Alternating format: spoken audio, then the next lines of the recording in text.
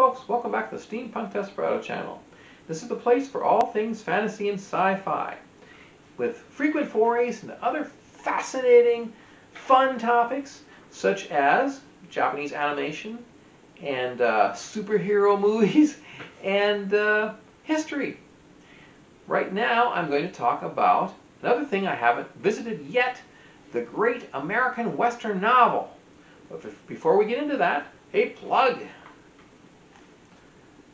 A novel that Mrs. Desperado and I wrote together, our first collaborative effort, more of a novella, I guess, but it's a lot of fun. It's a steampunk called Miss Ione D and the Mayan Marble. It's about a 19-year-old American girl who goes with her family to Guatemala and has adventures in the Mayan pyramids. Lots of creepy villains and heroic heroes, and we've got illustrations like a lot of books from that period had, made by local authors. So please check it out. It's on Amazon. I'll put a link, and it is available in both in ebook, but if you want the pictures, you gotta get the physical copy. Now, back to our scheduled program. Now, Westerns were a really big deal when I was growing up, and I have seen a lot of Western movies, and I've watched a lot of Western TV shows. And Westerns were my father's favorite thing. His favorite show was Bonanza. And one of my personal favorites was The Wild Wild West, which is this weird sci-fi Western about these Secret Service agents. So it had like the spy thing going on, and all sorts of like weird, crazy gadgets. It's definitely the forerunner to steampunk. But I haven't read a lot of Western books. In fact, until recently, I don't really remember reading any Western novels at all as a boy. One we were assigned in school, which was called When the Legend Die. It was about a Native American rodeo rider by Hal Borland, and I remember just how many times the poor guy got his bones broken. Maybe one of these days I'll read it again. I'm going to start with number 11. Even though this is kind of a top 10 of my Western novels I've read recently, I'm gonna be like Spinal Tap, and I'm gonna have 11. So this one is All the Pretty Horses by Cormac McCarthy, Alfred Knopf, 1992. Now, McCarthy is known for writing grim novels, and this one has its share of tragedy, but it's not nearly as depressing as The Road, for example. It involves two teenage boys from Texas. They head into Mexico to seek work as cowhands. It takes place in 1949. At first I didn't want to include it because I thought, well, that's too modern. But in Mexico, you know, there was still a lot of this caballero type culture at the time. So I figured it works. But the spirit of the story is very Western in that sense. It's got a lot of great language. I mean, old Texas slang from that era, and the boys, of course, they speak Spanish fluently, or they wouldn't get along in Mexico, and they go to work for a wealthy rancher, and one of them falls in love with his daughter, and of course the rancher's having none of it. He doesn't want her to marry a dirt poor gringo, and so the boys get into some trouble, got a fair bit of trouble with corrupt lawmen, and another fellow American kid who gets himself into some serious trouble. So it's interesting and rather realistic and gritty, but you definitely sympathize for these boys. Number 10, a classic, Shane by Jack Schaefer, Houghton Mifflin, 1949, and this spawned a very, very famous movie, 1953, by director George Stevens, starring Alan Ladd.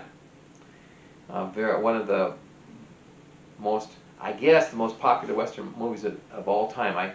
I sort of remember seeing it as a boy, although it was so long ago, I don't remember much of it.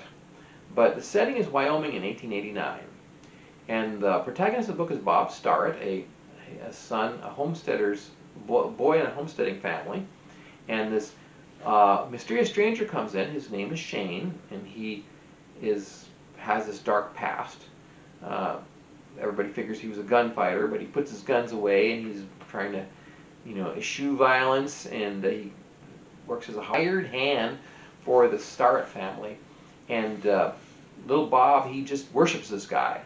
And Shane tries to avoid trouble, but of course trouble comes to him, and he ends up having to defend the good people from this evil cattleman named Luke Fletcher, who's trying to take over everybody's land. And I liked it. It was fun. It was a good and evil story, good versus evil story. It's a little bit much, though. This boy just basically worships the ground this cowboy walks upon. So that part gets a little bit old, but nonetheless, Shane's a pretty cool guy, pretty cool character. Number 9, by a relatively unknown writer, whom I want to promote. It's called Brings the Lightning, Book 1 of the Ames Archives. This is by Peter Grant. Sedgefield Press, 2016. Now, Peter Grant is a South African, he's a white guy, emigrated to the United States, and he was a minister also. And it's amazing what he knows about the American West. And the protagonist is Walt Ames, a young Confederate war veteran who comes back home, sees how devastated everything is, but he meets his former school teacher, who isn't that much older than he is. He marries her and resolves to move out west so they can make their fortune. But on the way, they have a lot of troubles. They have a lot of challenges to meet, and it's got a lot of details about life at that time, about what kind of supplies a wagon train would need, and so on. Talks a lot about guns. This writer has a lot of knowledge, and that was the biggest drawback, was that some places there's so much knowledge and so much detail that's less story. It has a really strong beginning though, very gripping, where Walt is about to be ambushed by some bushwhackers in kind of a lawless society just after the war, and there's some great stuff after and on their way out when they have to deal with hostile Indians and bandits and so on. Brings the Lightning is actually a name that some of the friendly tribes give him because he has knowledge of guns, therefore lightning. He's earned their respect. So I definitely recommend this. He's written other Western books, and I think other genres as well, perhaps even sci-fi if I remember correctly. Definitely check him out if you like Westerns. Number 8, The Open Range Men, Lauren Payne, Dorchester Publishing, 1990.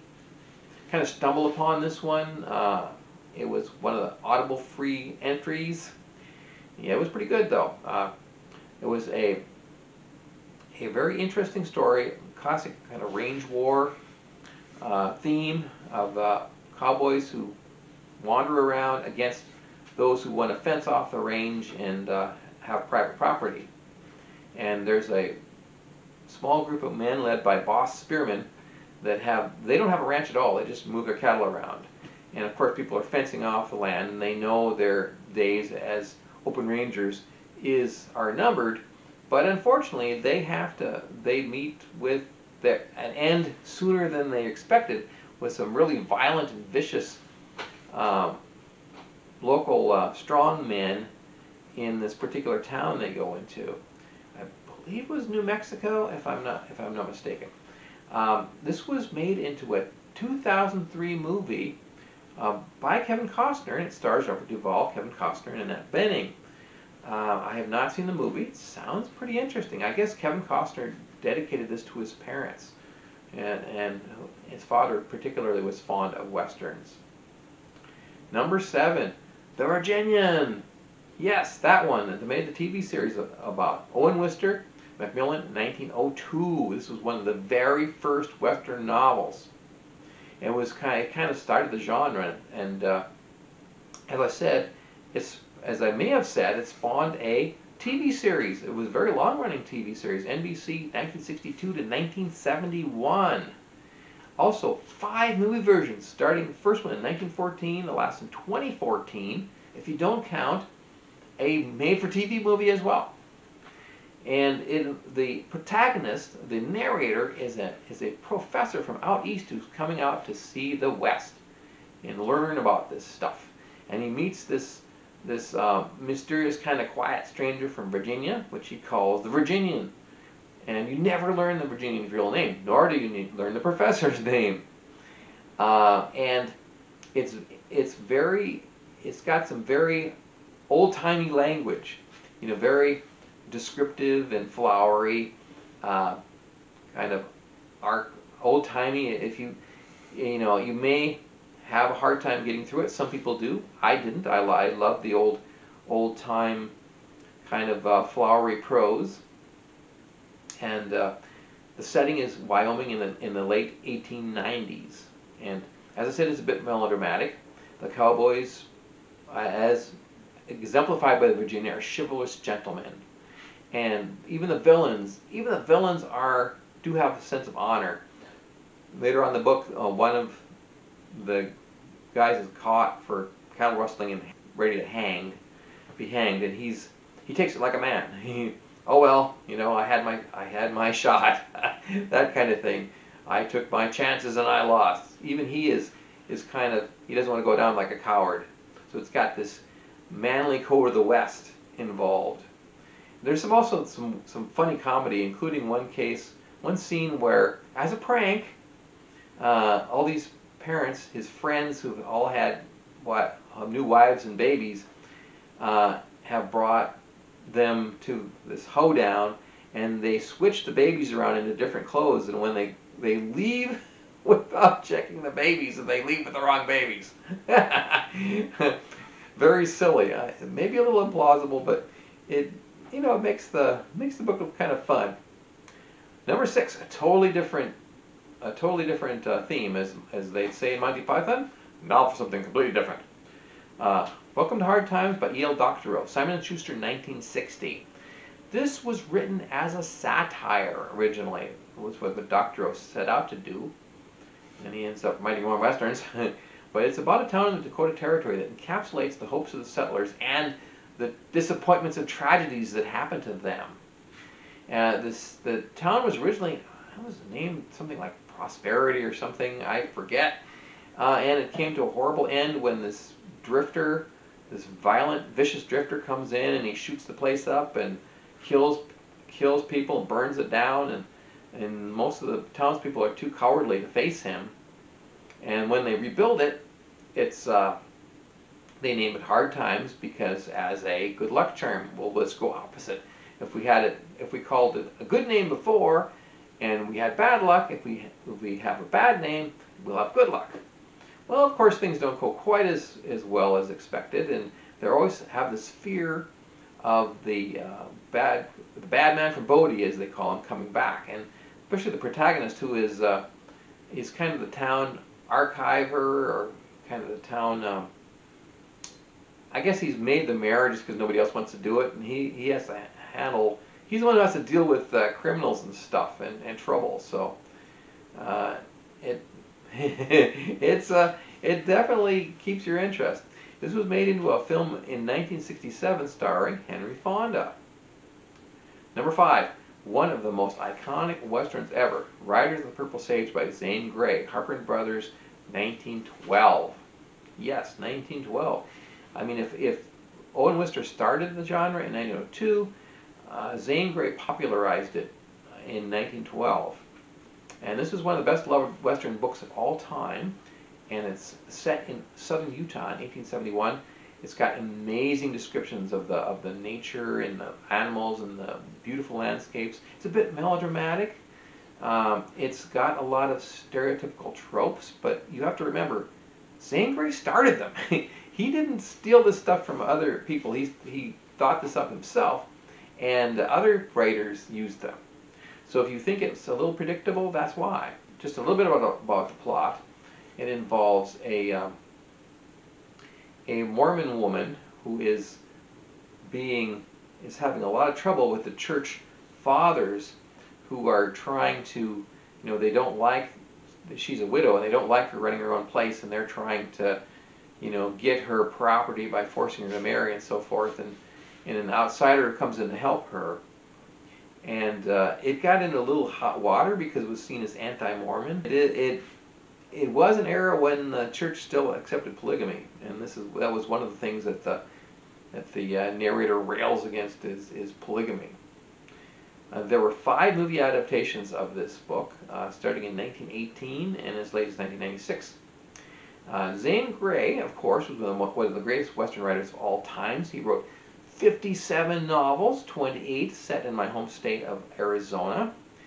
And he had a famous cabin here near Payson, where he lived in the 1920s, later abandoned. It burned down in a wildfire, and they basically rebuilt it, a replica, in 2005. Number 4. This is a heck of a title. That's a real mouthful. The Assassination of Jesse James by the Coward Robert Ford, by Ron Hansen Knopf, 1983. This is a fictionalized version of a real historical incident when the seemingly unstoppable outlaw Jesse James was killed by his treacherous cousin and Confederate Robert Ford, wanting for the reward. He's basically killed his cousin for the reward. It's a very true-to-life book with a lot of historical details, and it paints Jesse and his gang as they really were. I mean, they were kind of considered gentlemen outlaws. Jesse was a PR genius, giving away some of his ill-gotten gains and taking on banks which people hated. But in reality, he could be pretty vicious. In Northfield, Minnesota, where they tried to rob the bank, some of the citizens fought back, and he shot teenage boys if they came at him.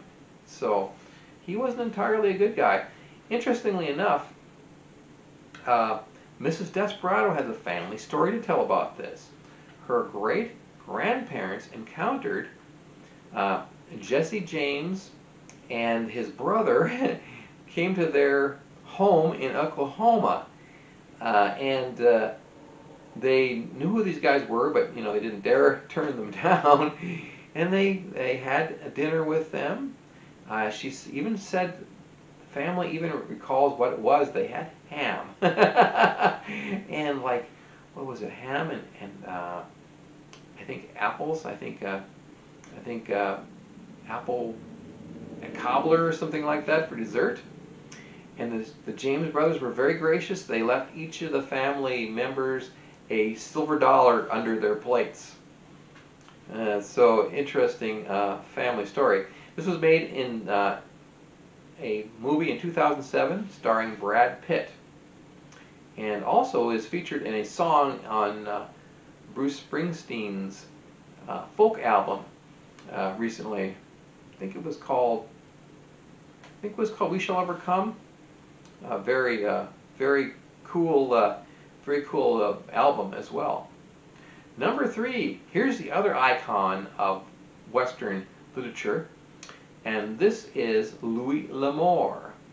Now, we had Zane Grey in the early part of the 20th century and Louis L'Amour in the latter part.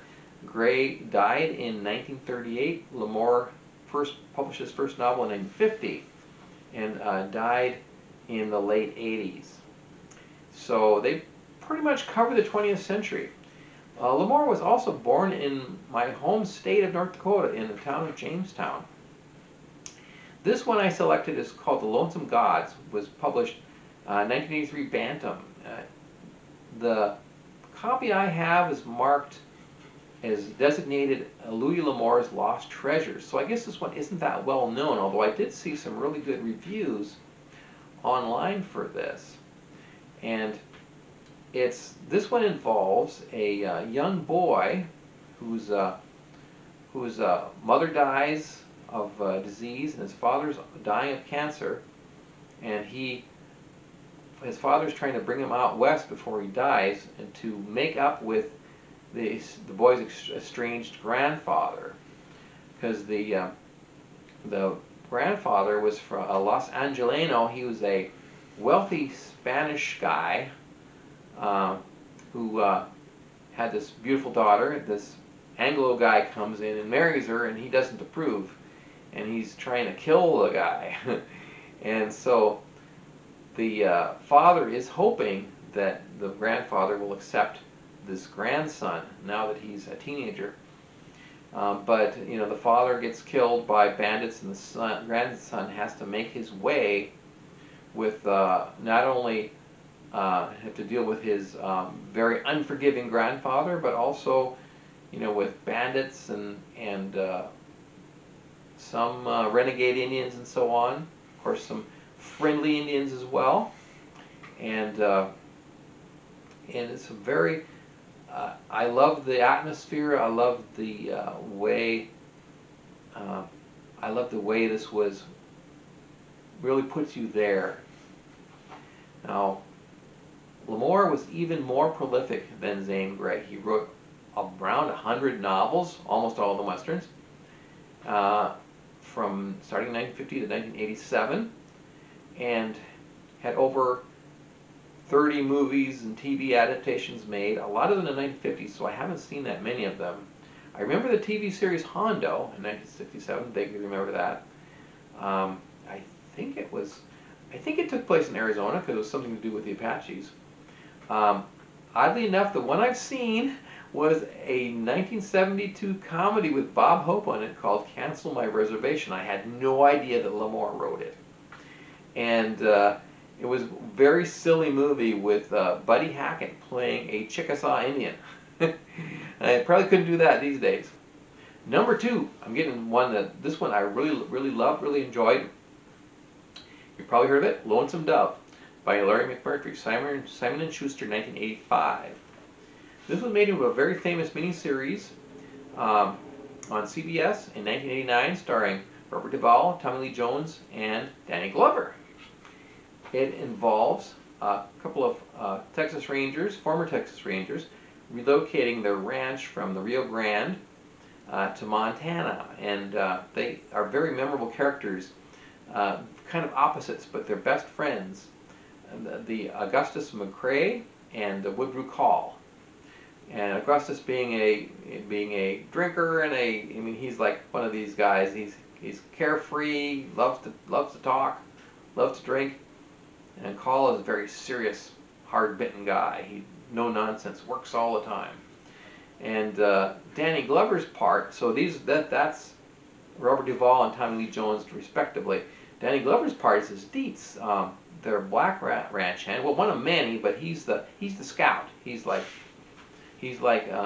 pretty amazing in the book. Interestingly enough, this was originally written as a script for Peter Bogdanovich in 1972, following McMurtry's successful Last Picture Show, and he wanted to do another movie with McMurtry, so McMurtry wrote the script. They couldn't get it made. He bought the rights back, published it in 1985. But what I love about this book is that there's so many memorable characters, and there's tragedy, there's comedy, and you really get the feeling for the way things were and how even like crossing a river when there's no bridge can be really, really dangerous. Honorable mention. Yes, I have to have an honorable mention. Texas by James Michener, Random House, 1985. I mentioned this book before, and I read it because I was thinking, and I'm still thinking about writing a book that takes place in Texas. Kind of a steampunk type of thing. And I thought, what better way to learn Texas history than by the master of historical fiction? So this is one of these huge sweeping novels. It goes from early Spanish colonial history of what's now Texas, Tejas in the time, till into the 1980s. And naturally there's a big section about ranching and cowboys and so forth, the cattle business, and fighting the fierce Comanche. One of the most memorable characters I recall was a woman who was abducted by the Comanche as a girl, and they could be very cruel. I mean, not only to whites and Mexicans and blacks, but also to other Native Americans, including the fierce Apache. But anyway, this poor girl had her nose burned off, and when she was rescued, she was so traumatized that she hardly spoke. But they made her a wooden nose to cover up her injury, and she ended up marrying a missionary and becoming a very successful cattlewoman. She was essentially the brains of the outfit. So there's a lot of Western, true to life Western stuff in this novel, and it was actually made into a TV movie in 1994, which is hard to believe because this covers so much ground. How could you make anything but a series out of it? Number one, a movie that you have surely heard of, even if you've never seen a Western in your life, True Grit, by Charles Portis, Simon & Schuster, 1968, made into two very famous movie versions. Now this was published as a serial in 1968, as I said, in the Saturday Evening Post. And this was one of these weekly magazines that was so popular at the time, and kind of gone by the wayside, which is sad, but that's technology and stuff. Published in chapters or in bits, and later as a full book. It takes place in Arkansas and the Indian Territory, now called Oklahoma, in the 1870s. The plot, a lot of you probably know the plot. It's a 14-year-old girl named Maddie Ross. Her father's been killed by this ruthless drifter called Tom Chaney. And she's not going to take this lying down. She hires U.S. Marshal Rooster Cogburn to capture him. Now he's this kind of has-been. He's a drunk. He's got one eye missing. He wears an eye patch. You know, I mean, he's got a vicious temper. But I mean, so that's kind of why he allows himself to be hired, because he's down in his luck. There's also this Texas Ranger named LaBeef, who's looking for Chaney as well because he murdered a senator. So they decide they're going to go after him together and leave Maddie out of it because she's a girl. They don't want her to get endangered, but she insists. She's very stubborn and ends up coming along with them. And that's one thing I really love about this is that you have this strong female character. Now I remember this movie from my youth, and I've recently rewatched it. Classic with John Wayne as Rooster Cogburn. Kim Darby played Maddie, and Glenn Campbell, yeah, the country singer, played LaBeef. In 2010, the Coen brothers redid it, and this is what sparked my recent interest in Westerns, is seeing the Coen brothers version of True Grit, in which they cast Jeff Bridges as Rooster, Matt Damon as LaBeef, and I can't pronounce, I don't remember how you say that, and Haley Steinfeld as Maddie. And I actually liked the second version better because it was, for one thing, it was truer to the book. You know, after having read the book afterward, this was truer, and I loved the dialogue, very old-timey, very formal. Just the way she would speak, Mr. Cogburn, and she would use all this really flowery language. You know, you're lucky these days you can get a 14-year-old to speak in complete sentences. If this girl's tough enough to hire a mercenary to go get her father's killer, I like her. So that has been my survey of the great American Western novel. Thanks for sticking with me. I'm no expert by any means, so please let me know what your favorites are, and I might just read them too and do another redo of this eventually with some more great Western novels. Thanks again. As I've said before, you can support me by checking out my books on Amazon. And for now, this is the Steampunk Desperado saying adios amigos from the Steampunk Desperado channel, where the past meets the future and the present is extraordinary.